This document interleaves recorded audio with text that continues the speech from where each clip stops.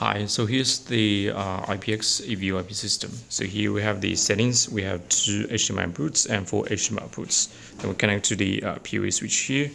Then over this side we have the 2x2, and then we have 4 screens. And this is my PC. For my PC mainly, we'll just use how to set up make this system working as a 2 input for outputs video matrix switcher.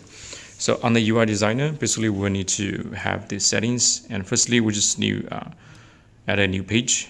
Like right now, where they add one, we can just delete this one first. So on this new page, we just drag the matrix switcher down here, and we can just adjust the size to make it a little bit fit with the page. And on this setting, and basically we can see we have the setting here. So we need to choose the video, the matrix switcher inside, and once we choose this one, and then we can see we have the settings here. And if we want to make a 2x2, so we just choose as 2 rows or 4 columns. Just because right now I have 2 transmitters, so we'll just put it as 2.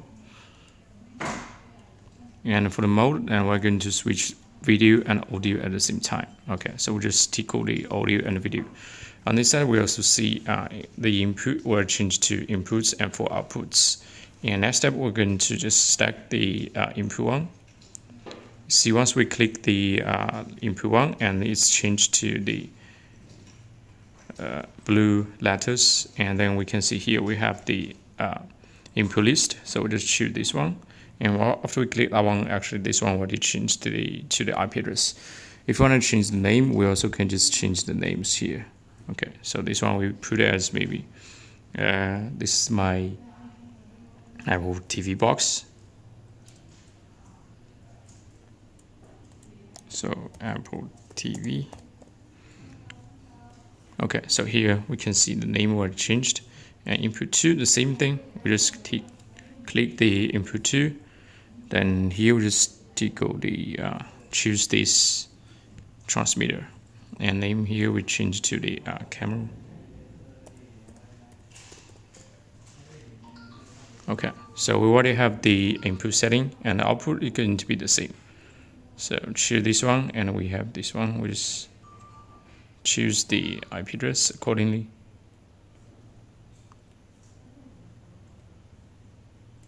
Four. Okay, so now that means we already have the matrix setting down. Then next step, we'll just click to upload. Click OK. Then we'll just wait about like 2 or 5 minutes to uploading the design to the SPC or the application country. Okay. So here we need to make sure, and once we select not to select like the whole page, and we need to select only in this part, only this the matrix setting part. So then we can just bound the input and output with the IP address on this side. Okay.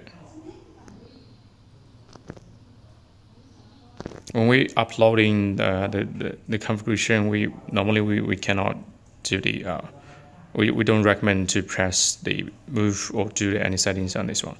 So after the setting uploaded successfully, then we'll choose up this upload succeed. Then we'll just minimize this window, then go back to the control software and SPC, then we can just do the controls.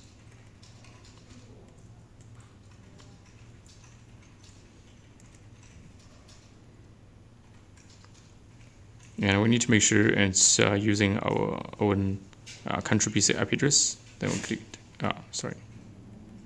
Then we just click to login. So when we log in, we can see this just the same interface we designed, and we can just press the button. Then we can do the switchings. Okay, so this is the from my camera, and this is from the Apple TV box. Okay, we'll just make it zoom it a little bit so we can check out. So we do the switchings. 4. Okay, so we also can save them as the presets.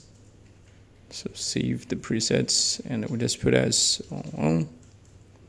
Okay, and all are showing the same from the Apple TV box.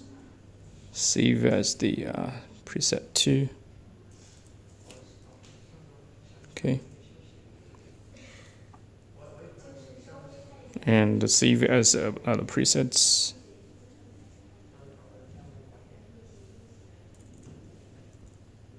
Okay, so we can just record the different presets.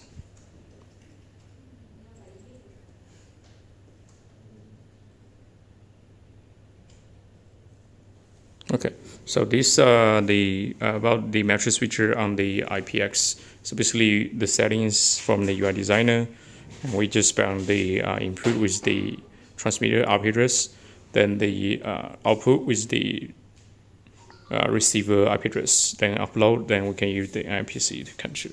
Thank you.